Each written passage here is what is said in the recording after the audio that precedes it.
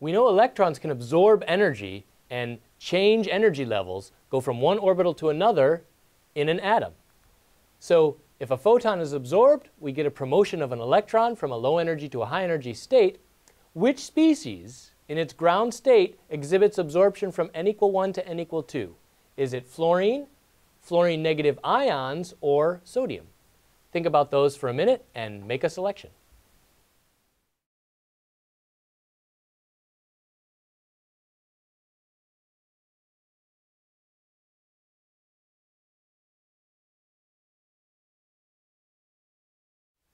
Let's consider an argument for each of the possible answers. A, ground state fluorine has an open 2p orbital for an electron transition. B, F minus ions have an extra electron to make that n equal 1 to n equal 2 transition. Or C, sodium is extremely reactive and will undergo all electronic transitions.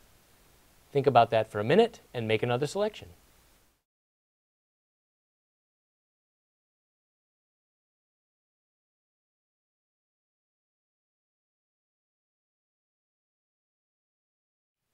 We're talking about electronic transitions going from n equal 1 to n equal 2. Which of these possible species can do that?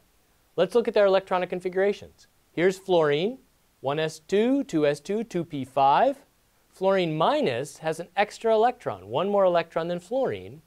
So it has electronic configuration 1s2, 2s2, 2p6. The extra electron follows Hund's rule in the Pauli exclusion principle and fills principal quantum level 2. Sodium has all the electrons that neon has, so 1s2, 2s2, 2p6. Notice fluorine minus and neon have the same electronic configuration.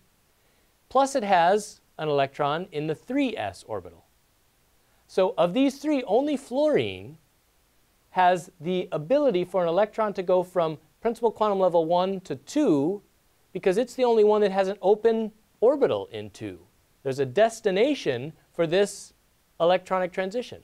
N equal 1 to n equal 2 can occur in fluorine because there's an open 2p orbital.